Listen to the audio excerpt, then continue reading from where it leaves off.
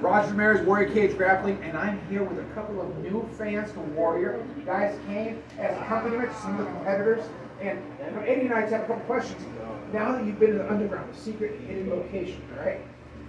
What do you think about this up close, right on top of the action type of feel?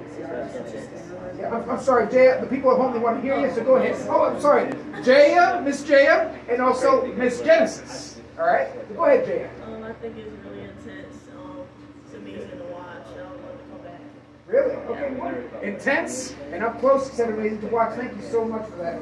Really appreciate that. And Miss Jenny, feel free if you'd like to come in here as well. And Genesis, you had an opinion as well. Yeah, it's exciting. It is definitely intense. I think it has you on the edge of your seats, for sure. Watching everybody compete is also like cringeworthy. You don't know what's going to happen. So, it's exciting.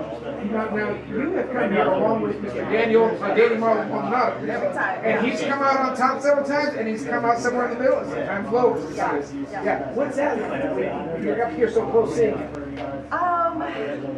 Every time, no matter what the outcome was, it was definitely exciting to see him compete, and also like his competitors react to his fighting style, or rather his grappling style.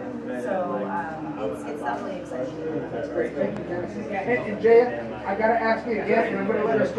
Eddie ask you, but what's it like having Dante first time in the Warrior Cage in the finals?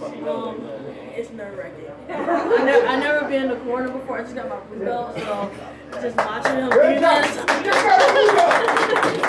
they come to me for advice. I'm like, try to do a sweep. I don't know. You know, it's nerve-wracking. So it all sounded good to me. Thank you.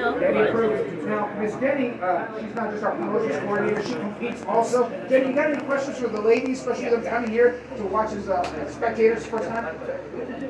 Well, I could look at it from two different points of view. Since I am a fighter, but I'm also a girl also. So when my guy is fighting, you know, it's nerve-wracking. We want them to win, but you know, it's a fun game. I don't know if there's any real questions, but I'm so glad that you guys are here supporting. And you know, Miss Denny's guys, Andy Lubin has fought a couple times in the Warrior Cage and also MMA as well.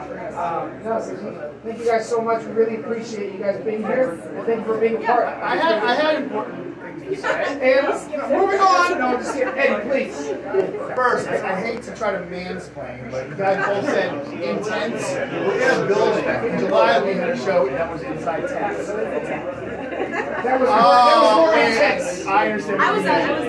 Why did we let him talk? I don't know. Hey guys, thank you so much. Big hand for the ladies.